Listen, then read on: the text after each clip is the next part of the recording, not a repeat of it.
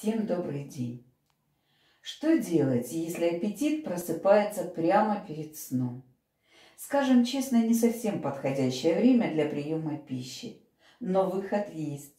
В такой ситуации поможет вкусный низкокалорийный напиток, который можно пить даже перед сном.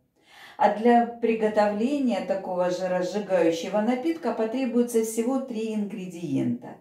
Стакан кефира, половина яблока среднего размера и пол чайной ложки корицы.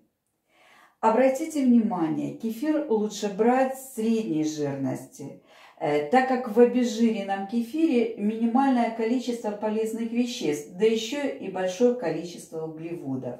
Поэтому откажитесь от молочных продуктов жирностью 0%. А слишком жирный кефир на ночь будет вреден тем, кто следит за фигурой. Отдайте предпочтение кефиру с жирностью 2,5%. Это оптимальный вариант.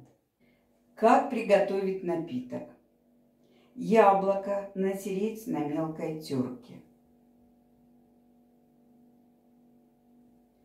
В стакан налить кефир. Кефир смешать с тертым яблоком. В яблочно-кефирную смесь добавить корицу. Все тщательно перемешать. Напиток готов. Такой напиток не только утолит чувство голода, но и поможет стабилизировать обмен веществ.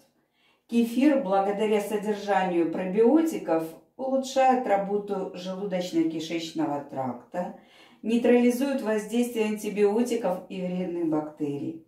Яблоки – это самый любимый продукт худеющих. Калорийность яблок составляет всего 47 килокалорий на 100 грамм, а отсутствие жиров и обилие клетчатки позволяет есть их практически в неограниченном количестве.